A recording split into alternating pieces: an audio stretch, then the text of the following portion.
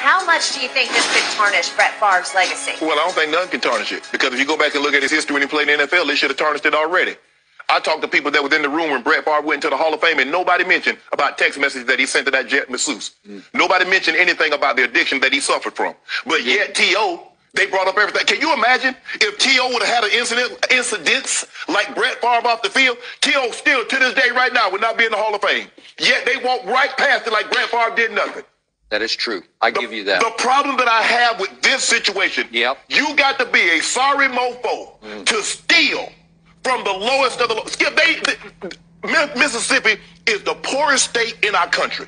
It is. Its citizens. So if they're the poorest state, Brett Favre is taken from the underserved. You made $100+ million in the NFL. And they're talking about, well, he didn't know. This is what Brett Favre texted. If you were to pay me, is there any way the media can find out where it came from and how much? So if you got to ask this question, is there any way the media can find out? You already know you're doing something wrong. He wanted to change the perception of the narrative.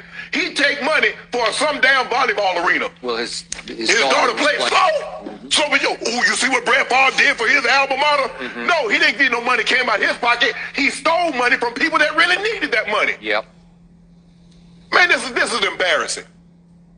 How can you got to be really low to take from the poorest of the poor? Brett, you ain't got enough money? Okay, Skip, listen. You know you're not supposed to have this. But how am I going to give the damn speeches? They're paying you to give speeches, and you didn't even give the speeches. And now you won't even pay the money back. And this is what we know. Skip, when black and brown people do fraud the government, they do it. They hell bent. You get an EBT card, or you get WIC, or you get stuff like that, boy, they move heaven and earth to try to put you in jail for $400 little measly dollars. Fact. Now this man done took $1 million. Somebody got $3 million. Somebody got $400,000. And they sitting around like, well, you know, it happened, and we'll see. And they're going to get more money and do it all over again. Damn sure.